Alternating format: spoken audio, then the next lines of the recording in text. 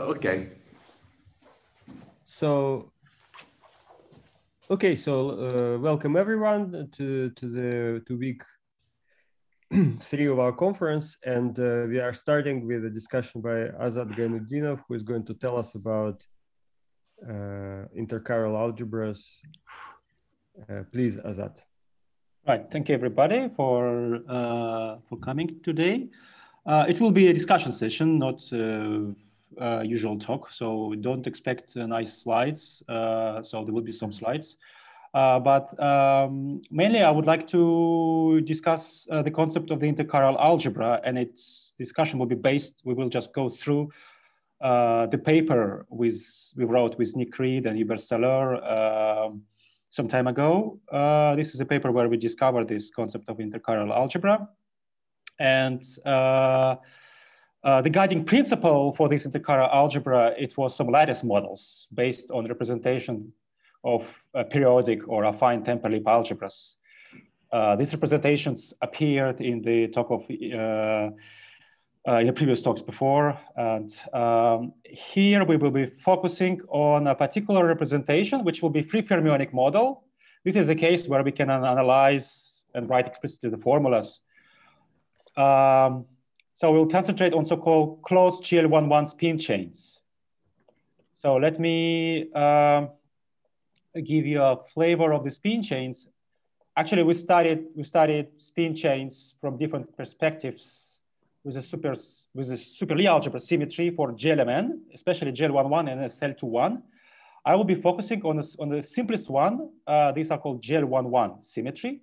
So the Hilbert space. It's a finite dimensional space with n sides. So I denote n is number of sides. I will consider even number of sides all the time. It would be periodic model. And at every side, at even number of sides, I put boxes. They are fundamental representation. So C1/1. One fermionic, one bosonic degree of freedom. On even sides, we place fundamental representation of the Lie algebra symmetry. On the odd number of sides, we put anti-fundamentals. So they are not isomorphic to fundamentals. And so GL11, it has two bosonic generators and two fermionic generators. So fundamental means that anti-commutators of, let me write it here. So you see, I denote fermionic generators with just F's, F dagger, and J means they acting on a J side. So for different JJ prime, they anti-commute, they don't see each other. But when J is equal to J prime, there's a sign, but the sign is due to the fact that I placed fundamental, anti-fundamental. So if J is even, then it means the anti-commute to the unit, plus unit. This is a central element of the GL1 Lie algebra, okay? So that's a fundamental representation.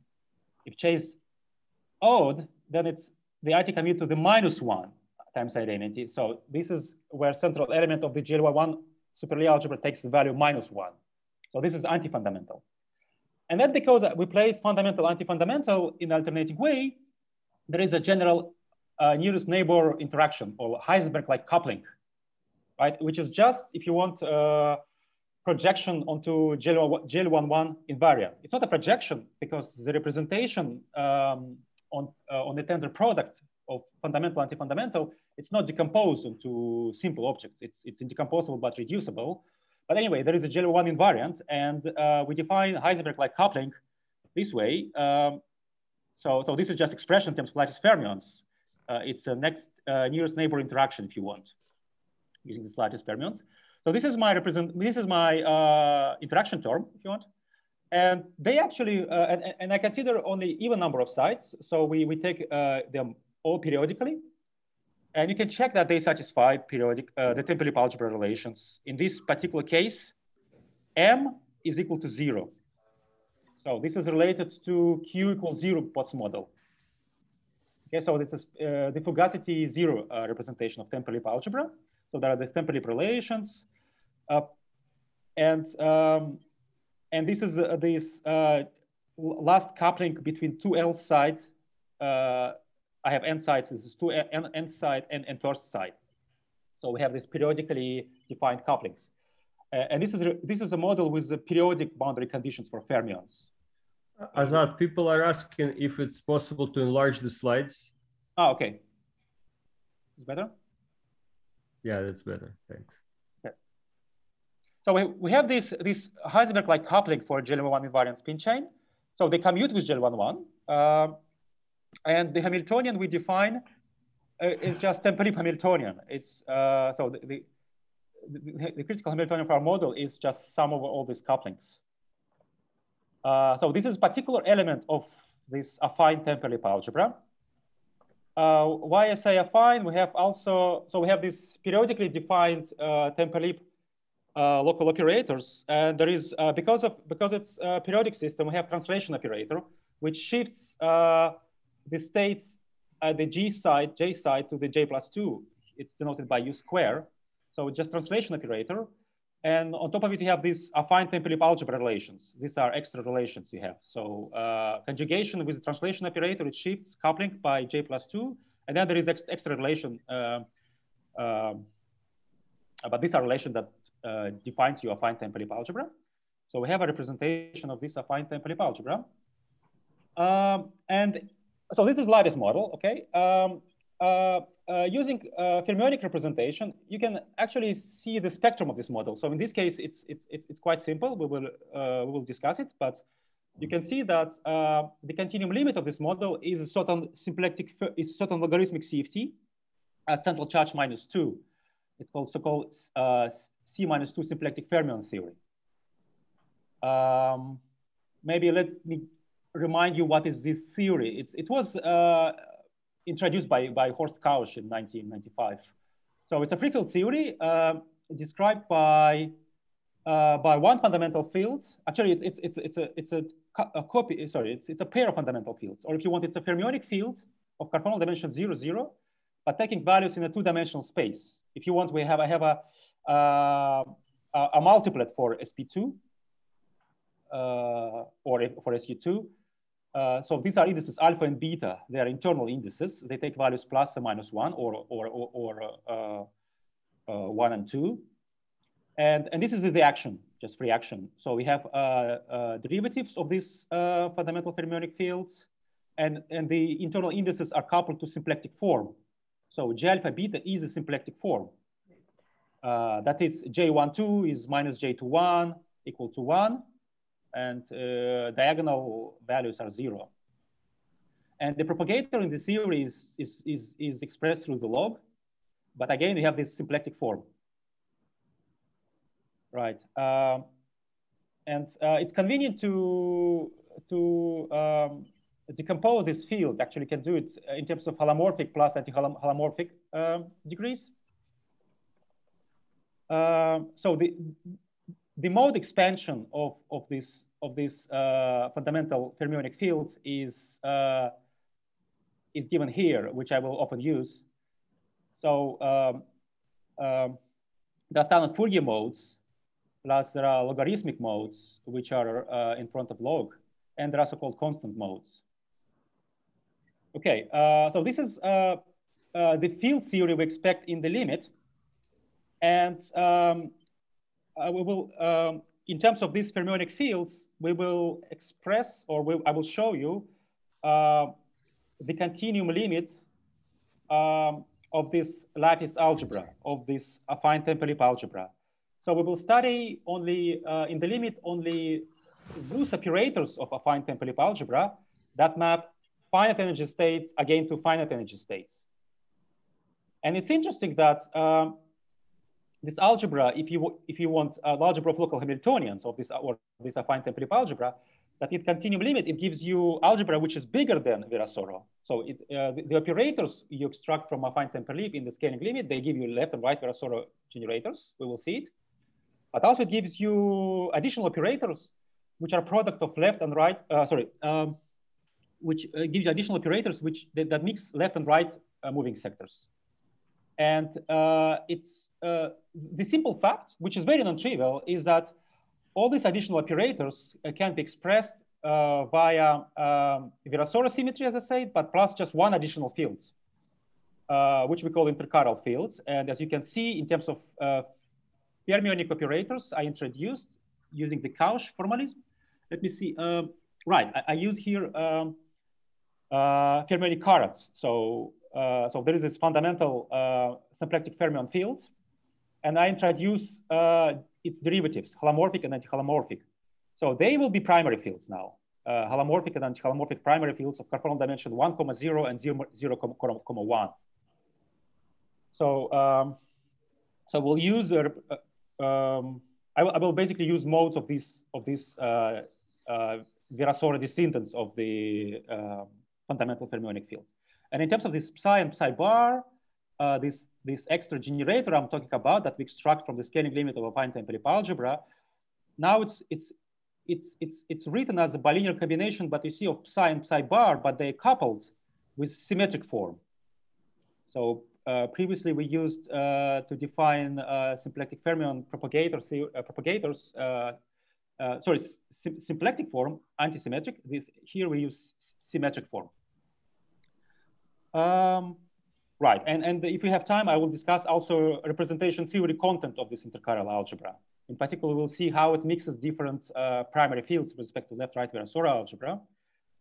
And one technical concept we use to analyze the scaling limit, I mean, like to see all operators from the Jones-Temperley-Lieb algebra, all of them that map scaling state to scaling states, that we don't miss anything. We use certain algebraic formalism which stays behind so-called Howe duality, classical Howe duality. Okay, maybe let's, I introduced you the lattice model. Let me then jump to, right, we talked about the lattice model. Let me jump to discussion. So before discussing the scaling limit,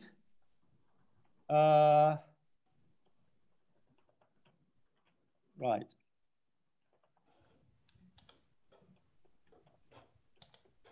Before discussing the scaling limits, so this is again just a reminder of the representations of this affine Temperley-Lieb algebra. Before discussing the scaling limit, I need to discuss sort of special basis construction in this affine Temperley-Lieb algebra in terms of fermions. So, so previously you saw I have these FJ lattice fermions. So they don't see each other on different sides. And I need to talk about sort of Fourier transformation of these fermions. So I don't give you explicit formulas because it's technical, but chi, I will use this chi and eta type fermions. They're lattice precursors of these symplectic fermion modes we talked about. We saw this psi alpha beta, but they're lattice precursors. So they are Fourier modes of this GL11, if you want, or lattice fermions. There are certain Fourier transformations of them. So they also anti-commute, like here. So it's a bunch of Clifford algebras. But if they are of different type, like chi and eta, dagger without dagger, they just anti-commute on 0. And if they are of the same type and chi with dagger, they give you sorry, I have a very basic confusion. Can you hear me? So where is the boson anywhere here? You had this C11 representation of GL11. Where's any boson? Yeah, it's a number of it will be a certain Cartman element. It's a number of creation. It's a number of fermionic operators. So there are two bosons. One is central in GL11, and the other is like a SU2 Cartman element. It's a number of fermionic it's number of it's fermionic number operator. Okay, so both of them are quadratic in the fermions then, or? Yeah. The fermionic number operator will be sum over chi dagger chi plus eta dagger eta sum over p. Okay, p are all possible modes. So this will be a fermionic number operator.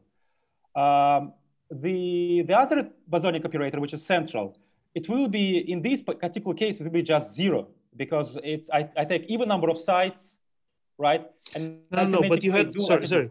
But locally, how do they act locally? I mean, you had a tensor structure. You had boxes and boxes with bars. Okay. Right, locally on every box. So it's a fermionic number operator, right? Okay, maybe I can. I guess the confusion arose because you talk about this Fs and you just wrote Right, some right, algebra right. for Fs, but you never said how F acts on any Hilbert space. It's probably some very simple action. Yeah. So I have a C11, right? Fundamental representation. Do you see what I'm writing? Yes, I do. Okay. I switched off.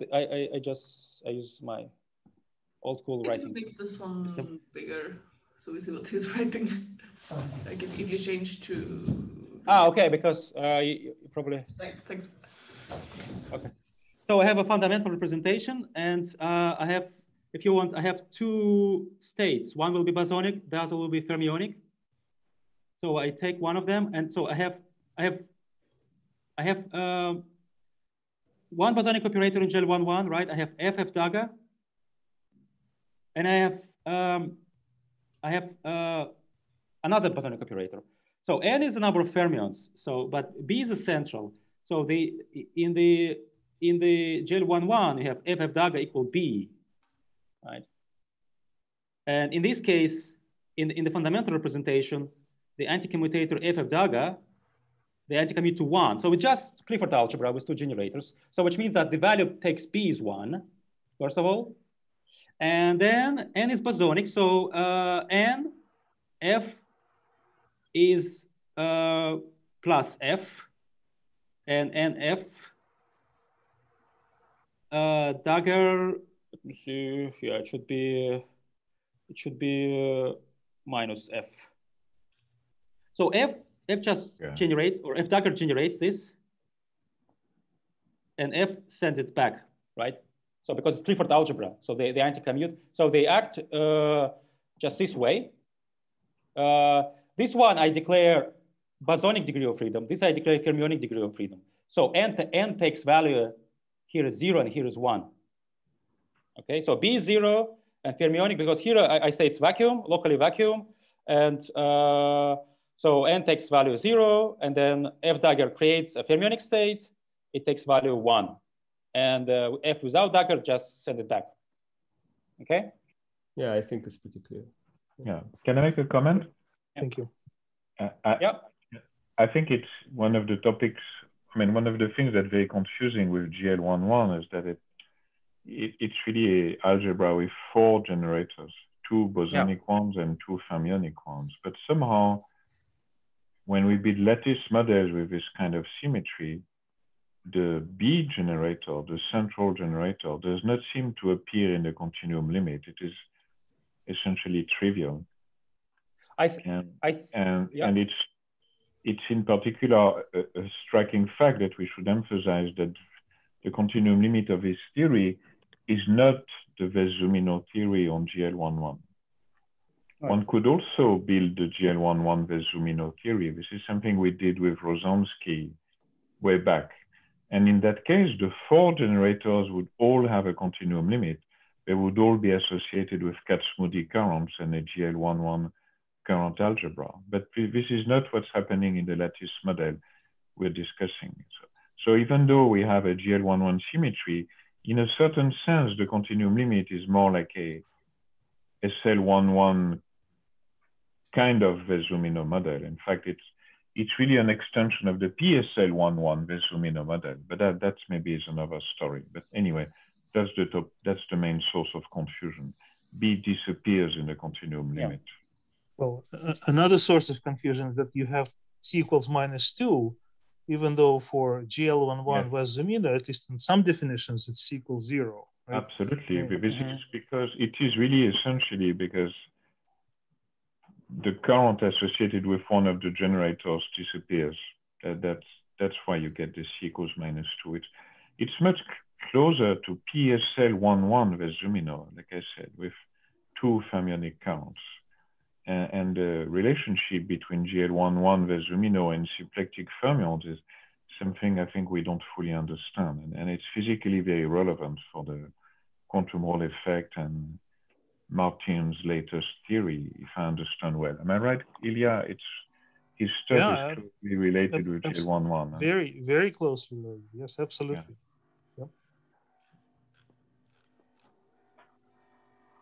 Right. Okay. Right. We will not have GL11 currents in the theory, but we still have GL11 symmetry in the sense that there is action of GL11. It's just given by standard coproduct or like super Lie algebra action on the full chain, and we will see this symmetry also in the limit. So there will be action where B will be 0 and N will be number of fermions, and F of dagger will be actually right. When you say that we don't have GL11 currents, you mean we don't have them in the Hamiltonian, or we don't have them as fields of the theory? What do you mean by we don't have them as fields of the theory? Well, this is basically just what you were saying, right? It's not Westermina theory for GL11. Well, yeah, I mean, they're frozen. Their value is 0 on every state of the Hilbert space. The current B, the global B is 0 on every state of the Hilbert space, and there doesn't seem to be a local field in the continuum limit associated with it. I see. So the actual symmetry of the theory in the continuum limit is not GL11, but some subgroup of GL11, or what is it? I suppose Azad will discuss it, but the symmetry. Yeah, the symmetry question. It also has some SU2. Anyway, go ahead, Azad. Okay, yeah. I can wait. Yeah, the symmetry is important. Azad, maybe one easy, since you went through all the trouble to describe the fundamental representation, maybe you can as well do the anti-fundamental one, which is maybe less usual. You're asking what is the anti-fundamental one or what? Yes, yes. Yeah. In the anti-fundamental one, you have F dagger is -1. Okay, so it's the same, right? I mean, like it's a dual to fundamental, but you have the commutation relation F of dagger -1, and then you take tensor product of them. So, but you see, but right, because you see, B acts by 1 in anti-fundamental, B acts by -1. But I always take to make sense of the periodic system, I always take even number of sites. So number of sites is even. That's what I denote by 2L, number of sites. So the B will the action B on 2L sites will be 0, right? Because you take 1 -1, 1 -1, 1 -1. That's why B is 0. And we can consider. Yeah. Thanks.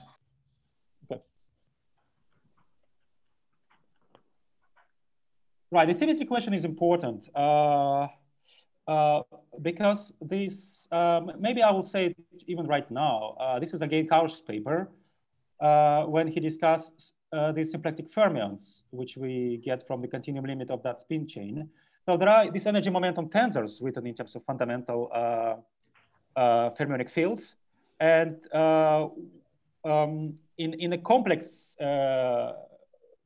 complex plane variables, z bar, we can write them in this form using these derivatives of the fermionic fields. So here you see it's conformal dimension 2,0 because this small psi field is that's conformal weight 1, and that's again you see it's combination of these psi fields coupled with symplectic form J alpha beta, and then there is a bar version. So and this theory, okay, here's a discussion of the vacuum sector. This theory admits classical sort of symmetry in terms of Noetherian currents. So because you have action, you can extract Noetherian currents, and you get SU2 or SL2 symmetry, which is very natural. It's actually SP2 symmetry because it's just on the Lie algebra level, there is no difference between SL2 and SP2. So it's SP2 symmetry. It's a global SP2 symmetry, which is natural because we have symplectic fermions living in a fundamental representation of SP2, if you want. So the charges of these Noetherian currents that generate a Lie algebra, if you want SL2 or SP2, doesn't matter, which is written in terms of fermionic modes this nice way, using this, you see this coupling of, this is constant fermionic mode, logarithmic mode, plus there are these higher modes. So these are three generators of SU2 satisfying these relations. And the fundamental fields live in fundamental representation of this SL2 symmetry, and in particular, this SL2 symmetry is actual symmetry of the theory. It commutes with both energy momentum tensors T and T bar, And for example, the fundamental propagator is invariant under SL2 transformations, this one. So there is this very natural symmetry. And the interesting fact that the scaling limit I'm going to discuss of this affine Temperley-Lieb algebra, it breaks the symmetry. So we get operators which breaks this SL2 symmetry up to U1 symmetry, if I understand correctly. But it certainly breaks SL2 symmetry. So we'll get on top of left-right Virasoro algebra new operators or new fields which do not satisfy this SL2 symmetry. I'm sorry, I don't understand. What does it mean? Fields don't satisfy. I mean, of course, I can construct fields which are not invariant under SP2. So no, yeah. They will not map. They will not act within fixed multiplets of SL2. So you start with some state living in certain multiplet of SL2, and this extra field, which is this interchiral field, it will map you to higher multiplets of SL2. So it does not commute. I mean, the modes of this field will not commute with this SL2 Lie algebra action. I see. Okay. Yeah, I see what you mean. But it will stay within the same isospin projection. Okay, so it will have U1 symmetry. It does not leave spin projection eigenvalue, but it will not commute with S plus, S minus operators of SL2. Okay, thanks. Okay, but to see and actually to analyze what we get to sort of extract all scaling operators from this algebra affine Temperley-Lieb, I need a special basis in my algebra, and I need access to eigenstates of the Hamiltonian. In this particular case, because it's free fermionic model using Jordan-Wigman transformations of that Fj, like I don't need Jordan-Wigman transformation. I mean, I have this Fj lattice fermions and certain combination of these lattice fermions Fjs, if you want Fourier transformation of Fj's operators, produce me chi and eta type fermions. So they are, if you want, these are fermions in momentum representation, not in lattice representation. So they have a fixed momentum value, but they're not local, right? So it's a Fourier transformation over the lattice. But the Hamiltonian, which we discussed, just sum over all these Temperley-Lieb operators, it can be sort of diagonalized up to Jordan block, of course. So we see it can be written in terms of creation annihilation operators, chi daga chi, and eta daga eta. But then there is zero modes, and this is because the theory is non-unitary, so you have this Jordan blocks structure. So it comes from these zero modes.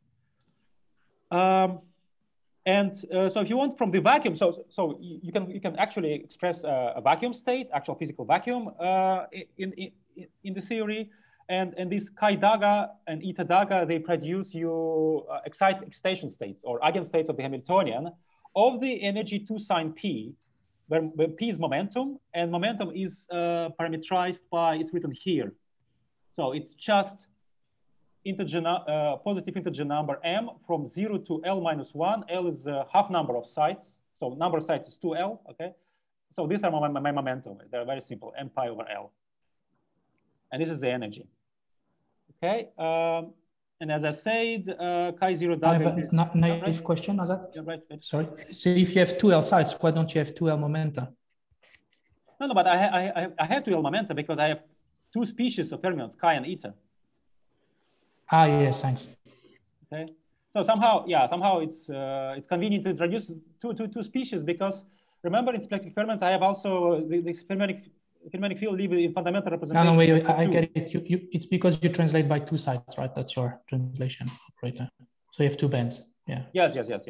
Thanks. Sorry, Azad, one more question. So on the boxes bar, you had fermions which have not canonical commutation relation and all this story with the negative norms and stuff. Where is this here? I mean, I don't see it here. How did it disappear? No. But the fact that the Hamiltonian, I mean, like I have these commutation relations, Fj, F dagger J to the minus sign, right? Yes. Yes. Right. So this is expressed in the fact that with respect to this dagger I introduced, my form is it's positive indefinite. So I don't have positive definite form. So this dagger doesn't give you scalar product, honest scalar product. It's positive indefinite form. Yes. Okay. And the Hamiltonian is formally self-adjoint, but with respect to this indefinite form. And that's why I have this Choron block structure. So without this term, that would be perfectly nice unitary operator. But the fact that it's self-adjoint, but with respect to indefinite form, it's not unitary operator. This is Choron block. I can make a condensed matter comment, but people in condensed matter are used to building fermionic spin chain with only one type of fermion, what they would call the XX spin chain, which would correspond to having only the box representation. And the point of having box and box bar is we are making a local version of a twisted free fermion system that has central charge -2 instead of 1. That's that's the relationship. That's why we need the box bar. In the end, this system is very close to the XX spin chain, but at the same time, it is different. Like Azad is saying, it has Jordan blocks and all that. Yeah. Okay. Yeah. For example, here is a capital omega. You can write in terms of you can write explicitly this state. This is the actual physical vacuum state, and the energy eigenvalues of this Hamiltonian zero energy value, if you properly normalize it, shift, it's 4 times degenerate, but there are eigenvectors, generalized eigenvectors. This is small omega. If you want, it's a logarithmic partner of this vacuum state. So it's generalized eigenvalue, like a diagonal value of the Hamiltonian is 0, but there is Jordan block. So they're connected by this action of H. So if you apply it to this state H, it just gives you directly this vacuum physical state. These are bosonic 2 vacuum states. And there are 2 fermionic ones. So phi 2, phi 1. And those are, they are fermionic states, but they, again, eigenvalue of H is 0. So this is for degenerate. And this is structure. And in the chi0, you see, I have these new fermions which are parameterized by mode, by momenta. So this chi0 bar dagger, it's a GL11 action on the full chain. So if you want this chi0 dagger and it is 0, it's just representation of GL11 on these 2L sides. And they will become in the scaling limit these 0 fermionic modes of symplectic fermion fields. And so they just organize these 4 times degenerate ground space into this multiplet of GL11, and Hamiltonian acts by Jordan block. This is the structure of the ground space. Okay, I need to talk about, as I said, about special bases. You see, we have these fermionic operators which produce from vacuum all eigenvectors of the Hamiltonian. And I'm going to look at the bilinear combination or quadratics of these fermionic modes. Let me organize them into 4 blocks. You see, chi dagger p, chi q, chi dagger p, eta bar. Eta bar is just eta bar is just this. I just flip momenta around pi. It's just eta bar p is eta p minus pi minus p. So I have these organized into these 4 blocks.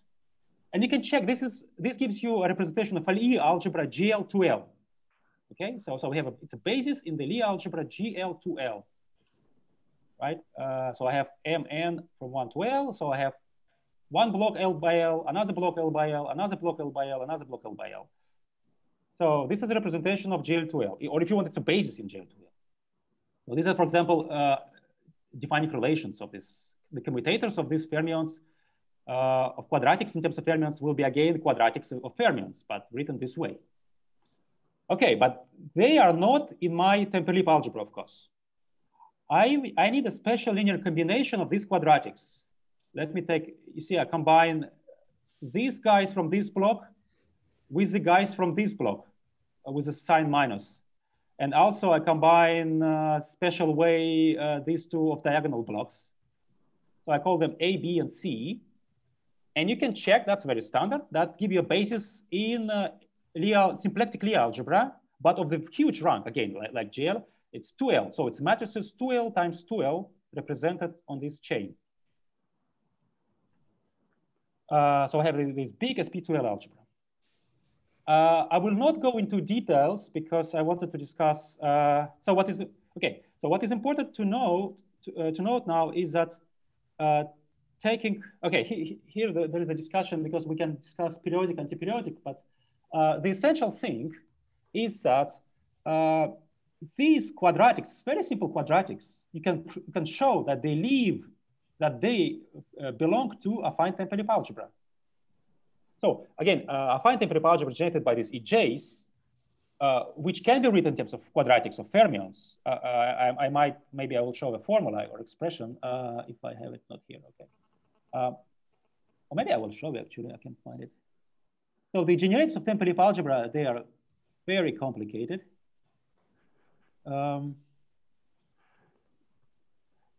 Right. So for example, here. Maybe let me show you a formula.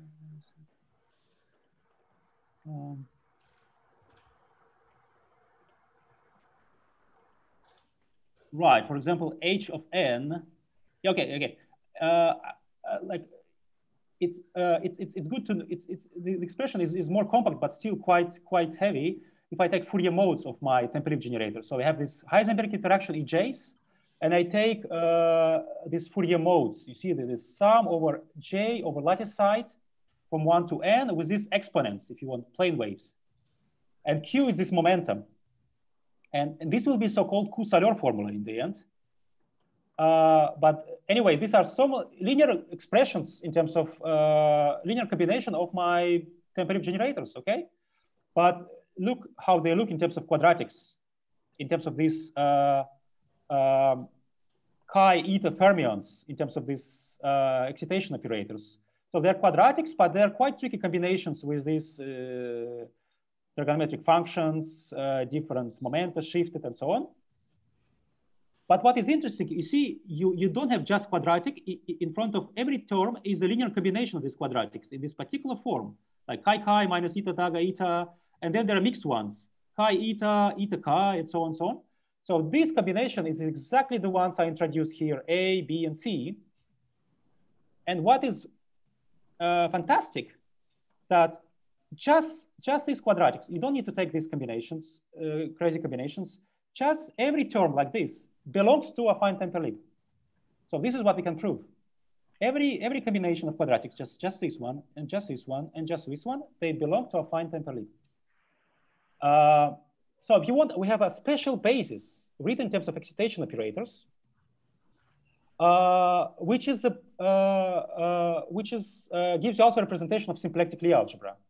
So it's a very interesting connection between Temperley-Lieb and Lie algebra theory, but this is important fact that we have we can write a special basis. So we take a product, if you want, we take a product of these elements, and it generates a basis. So if you want, this particular representation of affine Temperley-Lieb algebra on this chain, it also can be written as a representation of universal enveloping of the Lie algebra SP2L. I simplify things a bit, but it's important that there is this connection to SP2L. And we have the special basis of excitation operators. And now, so it's connected with this how duality business. So in particular, the Hamiltonian, you see, it can be written in terms of Cartan elements of SP2L symmetry. Or sorry, not symmetry. It's not symmetry. It's a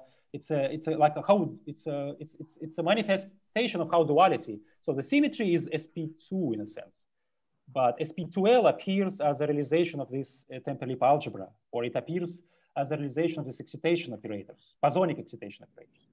And the Hamiltonian can be written in this simple form using Cartan elements of this SP2L. So these blocks A, M, M. Plus this Jordan. I'm sorry. So why Well, you're talking about the lattice model. Why do you not say that your symmetry is SP? You know, why do you say that the symmetry is SP2? I thought that the lattice model has, you know, okay. Really definitely big symmetry, right? So. The symmetry, what I call by symmetry, it's a bit confusing. We don't have SP2 symmetry. We have a symmetry, first of all, GL11, because Temperley-Lieb generators, they are GL1 invariant couplings, okay? So there is action of GL11. They are basically zero modes of this, of my chi0 and eta 0. So I have GL11 symmetry, but I have a bit more. So it's a sort of quantum group symmetry. I call it UQ ode. It's a bit technical to. It's a bit technical. I mean, what I got to understand is that you use the word symmetry in like several different meanings. You know, for example, the most commonly accepted meaning of the word symmetry in physics, it's something which commutes with the Hamiltonian, but I think you're using it in a different meaning. No. When I said SP2, it was not correct. The symmetry is GL1, something that commutes. For me, symmetry is that maximal algebra that commutes with my lattice algebra. So lattice algebra contains Hamiltonian, transfer matrix, many things. This is affine Temperley-Lieb, okay? And for me, symmetry is the algebra that commutes with this action of affine Temperley-Lieb. So it's not just symmetry of the Hamiltonian. So in particular, my symmetry commutes with Hamiltonian because Hamiltonian is a particular element of affine Temperley-Lieb. But I will have many more operators like this Q-Salor. Like for example, I will have these Fourier modes where they were. These Q-Salor operators, which are this combination of EJs with plane waves or exponents, right? So I want what I call symmetry is algebra that commutes with all EJs, with all couplings.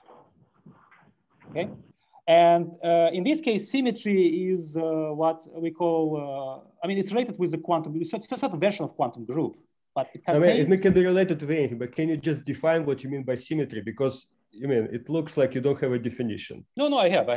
Okay, can you define what you mean by symmetry and why is it a good notion? Yeah, do you see what I'm writing, right? Yeah. So for me, the symmetry. So I have this. So I have this spin chain representation. This is space I was calling HN. So this is my Hilbert space of N12 sides, right?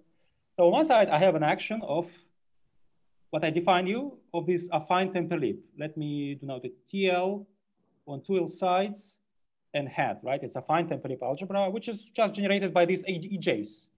Yeah, I have these EJs and J from 1 to 2L. So for every nearest neighbor coupling. So and you do it periodically, okay? Sure. So this generates me an algebra. And so this HN is a module over this 2L. So for me, the symmetry, I call it centralizer Z. It's centralizer of this action. No, but look, symmetry has to be a property of the model, not the property of the Hilbert space and the algebra. Symmetry has to depend on which model you're considering. Now you're defining symmetry without any reference to the Hamiltonian. That cannot be right. No, it is right because it is. Okay, you can say if you want. There is a local Hamiltonian. What we call symmetry is the symmetry of the local Hamiltonians. Yeah. The Hamiltonian is a sum of local terms, and in fact, we have written the Hamiltonian in some special case, but we could consider a lattice that is deformed, so the Hamiltonian is to be replaced by a transfer matrix. It's really what leads to the concept of a local Hamiltonian. If you wish, it is the pair T bar, and what we call symmetry is the algebra that centralizes this. It's simply the centralizer of T bar. I'm sorry, but I'm not following. T is because you are discussing. Why do you have to discuss a complicated case? Like I understand you can. Let's just discuss a simple case.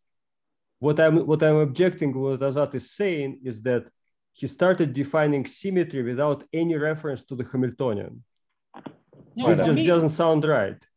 He said there is a Hilbert space, there is this Temperley-Lieb, and now this is my symmetry. Okay, so Hamiltonian should appear somewhere in the definition of the symmetry. Well, the Hamiltonian is a particular case, but the Hamiltonian is a homogeneous sum over all the generators. So of course the Hamiltonian commutes with the symmetry, but the local Hamiltonian also commutes with the symmetry. It's very different. It's a much stronger definition of what we call symmetry. The important thing is not only the Hamiltonian. The important thing is lattice realization of Virasoro generators. In the end, I need to construct also Virasoro modes. No, but before I understand Virasoro, I would like to understand the symmetry of the lattice model. If I don't understand even that, which I don't understand. No, but I don't care about the centralizer of the Hamiltonian. What I care is a lattice algebra, and what I care of is representation, or decomposition of this chain into representations of this algebra, because this algebra is lattice precursor of Virasoro symmetry.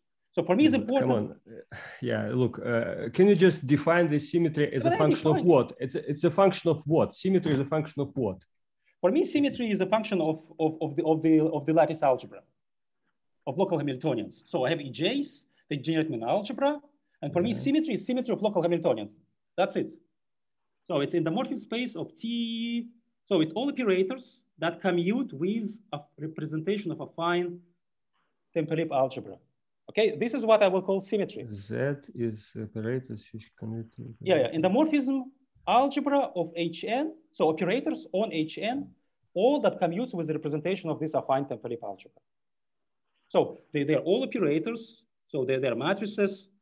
So they're matrices of the site. So elements A in matrix algebra of 2 to the 2L, right? Such that A commutes with representation of EJs. Yeah. Well, I don't understand. Sorry. Yeah, because you're like putting things, you're putting the cart ahead of the horse. Normally, we write a model and then we decide what the symmetry of the model is. But now you're saying, I start with the algebra, I don't have any model, and I define what the symmetry is. But then it's the symmetry of what? It's like but it's symmetry of local couplings. We have Heisenberg interaction. We have interaction terms. Right? But normally I tell you, okay, this is the Ising model. Tell me what the symmetry. I stare at the Hamiltonian of the Ising model. I say, oh, well, it looks like the symmetry is Z2. But it's not. I don't need to know anything about the Temperley-Lieb. But it's not. It's not. Symmetry of Hamiltonian is bigger than Z2. Come on. There are perhaps, but then you have to define what it is. Once you define the symmetry of the model, we can discuss what it is. Z2 is also symmetry in my sense. Z2 will commute with all EJs, with local couplings. But it seems to me the confusion is you're insisting on the Temperley-Lieb algebra, but this is not totally correct. We need a representation of the Temperley-Lieb algebra.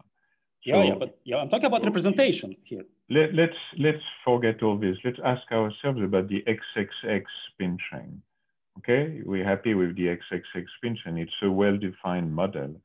In that case, what we call EJ is the nearest neighbor coupling, which is just the Casimir, and it satisfies an algebra, which in fact is just a permutation algebra in that particular case. Well, the symmetry of the XXX spin chain is SU2 because the centralizer of the action of the XXX coupling, the permutation algebra in the tensor product of spins a half, is SU2. So our definition is just this. We're having models defined with representation of the Temperley-Lieb algebra, say provided by GL11 or something else. And what we call the symmetry is simply the centralizer of this local interaction. Now, the confusion stems from the fact that Azad is insisting on locality, is insisting on what commutes with the local Hamiltonian. When in physics, people tend to think of the global Hamiltonian, the sum of the EJs.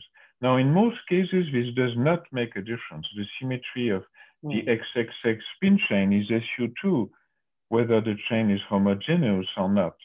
But it so happens that in some more complicated lattice models, homogeneous sums of couplings, like sum of EJs with the same coupling everywhere, have a larger centralizer than the local interaction. That's why we're making this distinction. But we could probably forget the distinction for the time being and say the symmetry is what commutes with H, where H is defined as sum of EJs in a particular representation. I think that's the usual definition.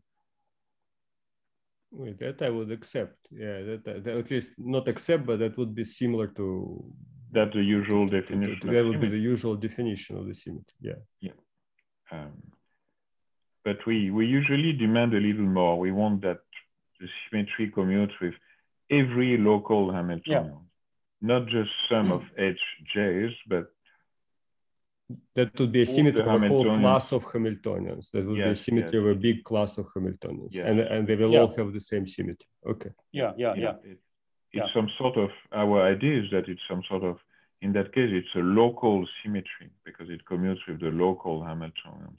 And in many systems, it does not make a difference, but in some systems, like the kind of systems we're considering, it does. So we're really interested in the centralizer of the local Hamiltonians. I think that's a good way to say it. And the symmetry of the global Hamiltonian, of course, is part of this centralizer. It may be the whole thing, or it may be smaller, depending on the situation. No, it cannot be large. It can be larger. It's not going to be a part of this because the global Hamiltonian, it's a particular element, so it could in principle have an even bigger symmetry. Oh yeah, it will have. In these particular cases, it has much bigger symmetry. Yeah, that's what I meant. Sorry. Yeah, that's what I meant. Okay. Let's. Sorry for this interruption, but I just wanted to make sure I understand the terminology. Let's. Yeah. Sorry, Azat. You can please. No problem. Please go ahead. No problem.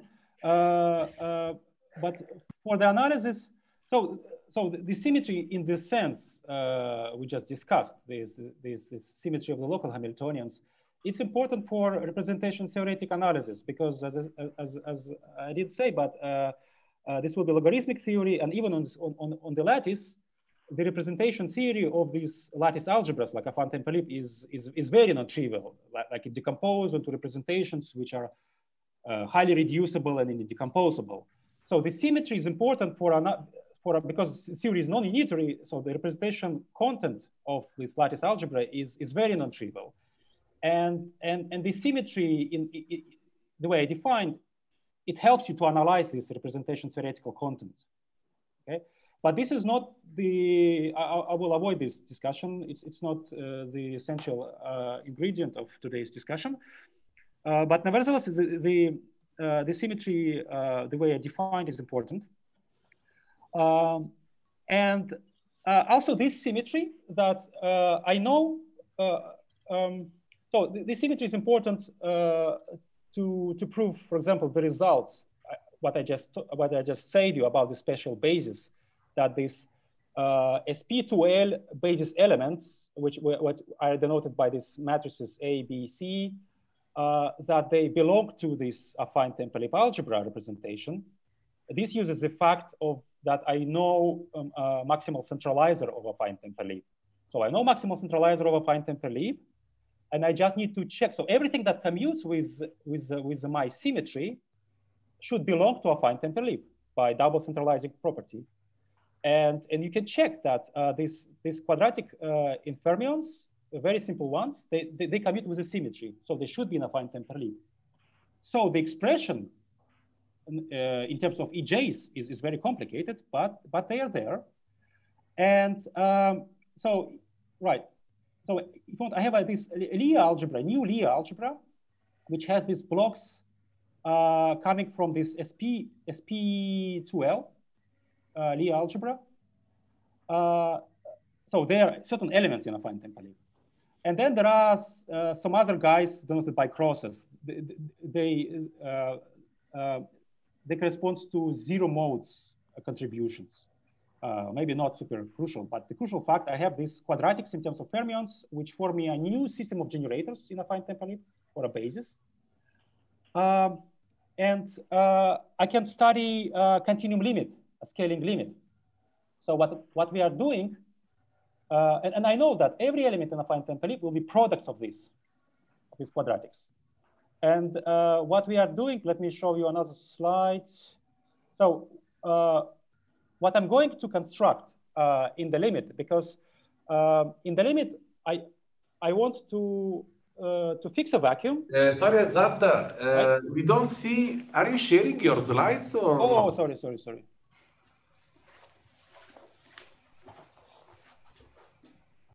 Forgot to share the slides.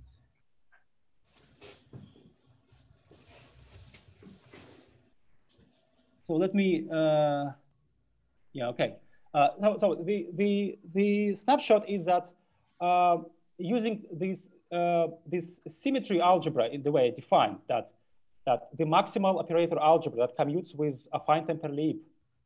I know it very explicitly. It's a bit technical to describe it, but we have control of it. And it also, what is true is vice versa. Everything that commutes with this algebra, with the symmetry, should be in affine Temperley-Lieb. Okay, so it's like double centralizing property. And this allows me to prove that these certain simple quadratics, which I introduced you previously, this AMN, yeah, right, in terms of the chi eta fermions, they are this simple combination of these quadratics that gives you SP2L Lie algebra representation, this huge SP2L algebra. So they commute with the symmetry. So they should be in affine Temperley-Lieb algebra. So the expression is very complicated. So I have these guys from this SP2L, they certain generators, now new generators of affine Temperley-Lieb, and there are some other guys that correspond to zero modes. They are from, anyway, it's the crucial part is that I have this new basis. So I take product of all this A, B, C in all possible ways, and gives me a new basis in affine Temperley-Lieb algebra,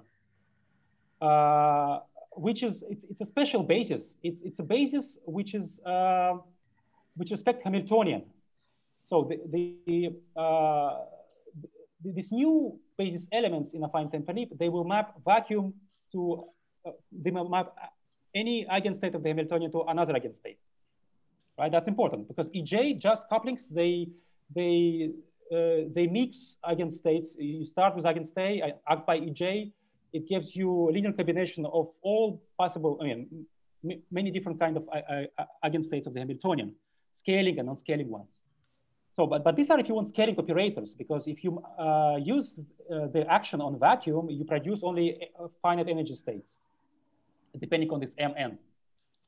Okay, this is my new basis and it's important. And so I'm going to use this new basis in affine Temperley-Lieb to control the limit n to infinity. Because mathematically, it just means that I construct inductive system of algebras. I construct infinite tower of algebras. When so I embed here it's Temperley, but it's same for this affine Temperley. On two sides, I have embedding, special embedding into +2 sides, on 4 sides, to n sides, and +2, and so on. And then I take inductive limit. And the way I embed, I use this new basis in terms of matrix algebras. So maybe let's see. In my particular case, I embed a matrix algebra on n sides into the one on n +2, n +2, when n is number of sides. And remember, my new basis, it's a representation of SP2L or SPN. So it's a representation of a Lie algebra of rank of size, number of sides times number of sides. And my generators, I'm going to map to the bigger algebra on n +2 sides. I just put it in the center. And here are organize the indices so that when you go from the center to the corners, the momentum grows. The indices of my fermions grows. So, so this procedure, this infinite tower, allows you to control the scaling states. So in the limit, in the inductive limit, which is a well-defined mathematical procedure, you get infinite dimensional algebra just by construction. And this is what I call inductive scaling limit of this affine Temperley-Lieb in this realization. And just by construction, you will get only scaling operators. So you will, you will, if you want, we consider the limit of the chains. So what is the scaling limit of the spin chain? from a number of sites n, I take a vacuum and I send the vacuum to the vacuum on number n plus 2. And I take first excitation and I send to first excitation in n plus 2 and so on. And I repeat it for every n. So this gives you infinite system, inductive system. Or physically, if you want, you just sit on the vacuum and you look only at the around excitations of the vacuum or of the finite energy with respect to some rescaling, but you look on the finite energy excitations.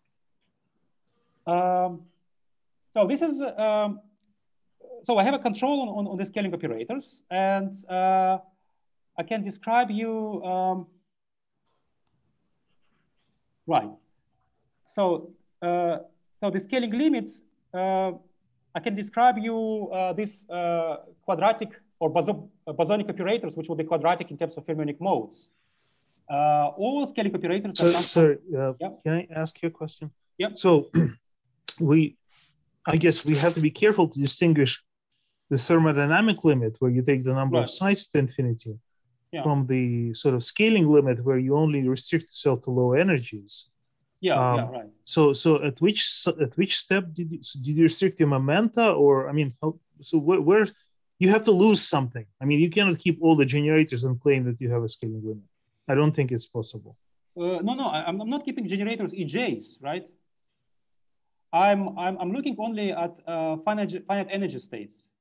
So does it translate to statements about momenta? Yeah, it translates statements about momenta, because maybe I will write something.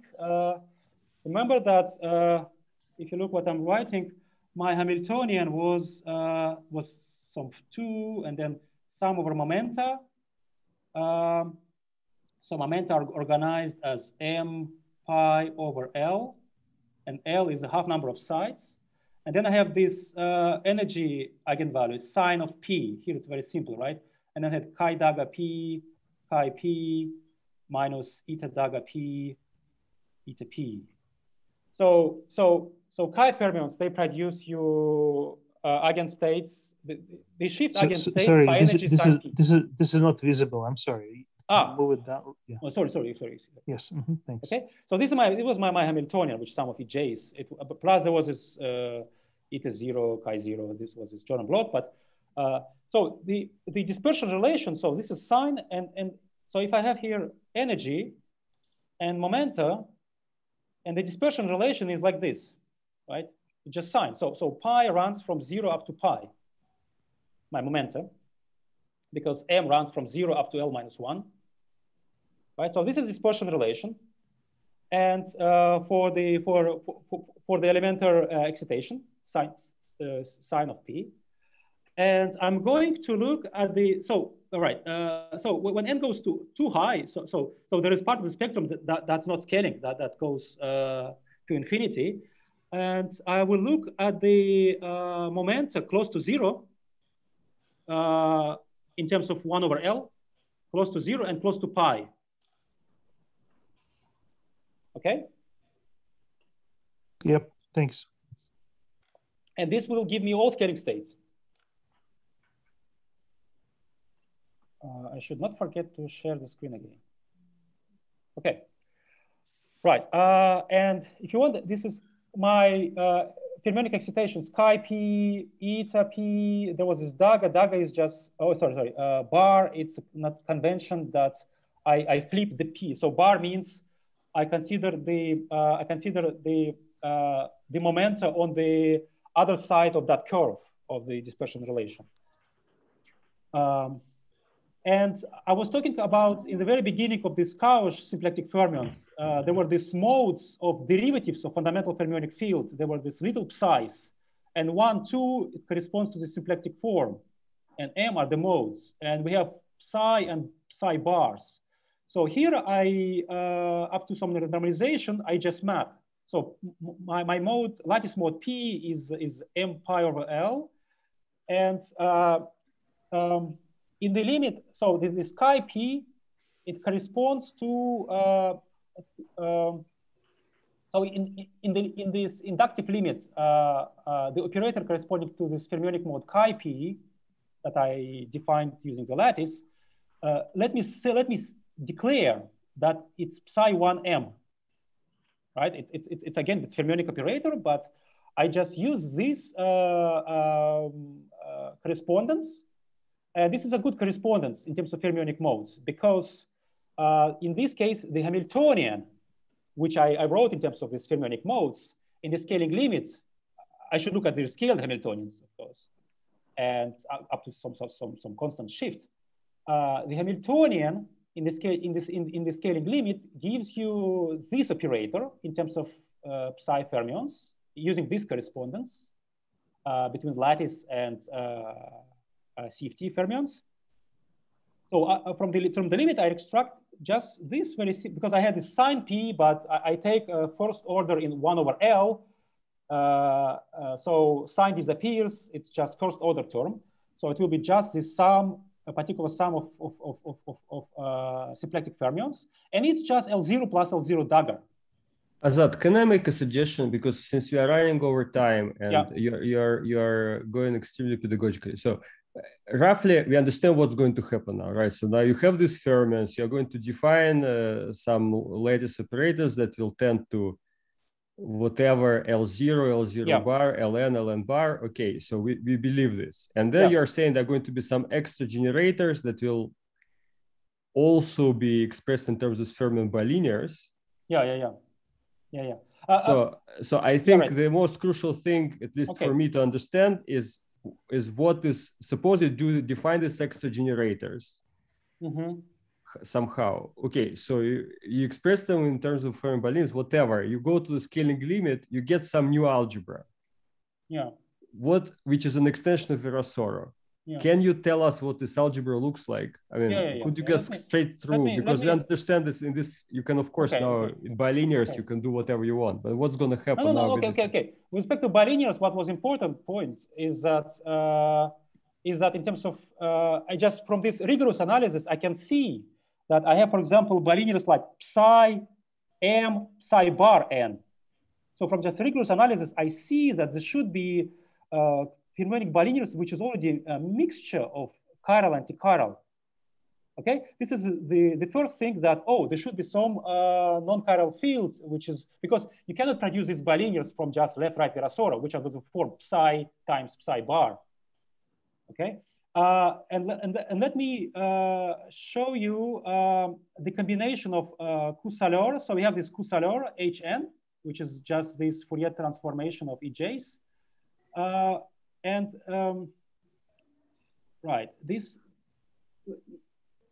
Okay. So in the previous, let me maybe. Can you just write an expression for Ln and L and bar separately? Maybe it will be faster if I just saw there was an expression for Ln.